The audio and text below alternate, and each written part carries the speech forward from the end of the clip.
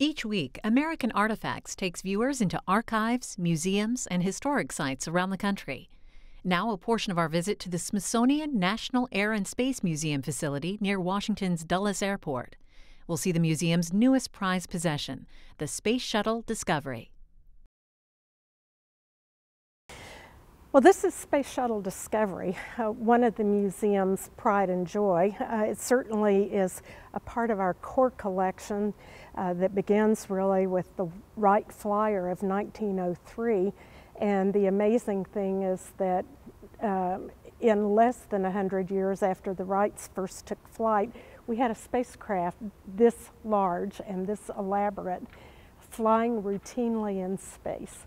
And the point of the space shuttle was to make spaceflight routine, to make it operate, to make a spacecraft that could operate almost like an airliner with repeated launches and landings. The space shuttle didn't splash down in the ocean. It had wings and wheels. It could glide back to a landing on a runway, go back into the servicing bay, be cleaned up, refreshed, serviced, and go to space again a few weeks later, or certainly a couple of months later. Discovery was the champion of the space shuttle fleet. It flew for 30 years almost, and it had 39 missions. It flew every kind of mission the space shuttle was meant to fly. And I'll show you what kinds of missions did fly in the shuttle, and you can see that by the way it's built. So let's walk along here and just notice the length. This spacecraft is 122 feet long. It is 57 feet high, and it has a wingspan of 78 feet. It is comparable to an aircraft. Nothing like this has ever flown in space before, and it's quite possible nothing like this will ever fly in space again. One of its most distinctive features is that it's covered with these black tiles and white blankets, and that's its thermal protection system to shield it during the heat of re-entry.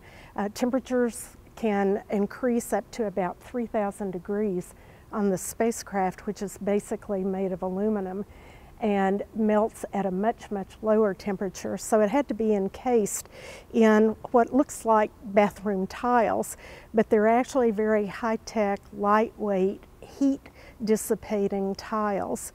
Each one unique with its own serial number, each one shaped in external size and shape and also thickness for the exact position on the orbiter where it is.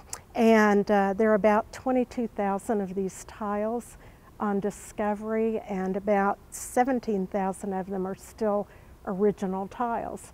They flew into space again and again and survived that heat of re-entry through 39 missions. The darker tiles represent newer ones that were replaced.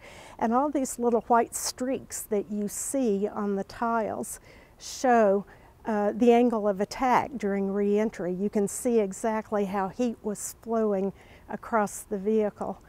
The shuttle came back into the atmosphere, belly up, nose high, and you can see how all that heat is flowing across the curved surface of the space shuttle.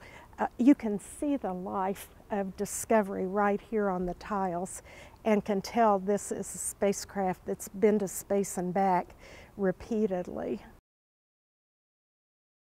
Watch American Artifacts every Sunday here on C-SPAN 3's American History TV.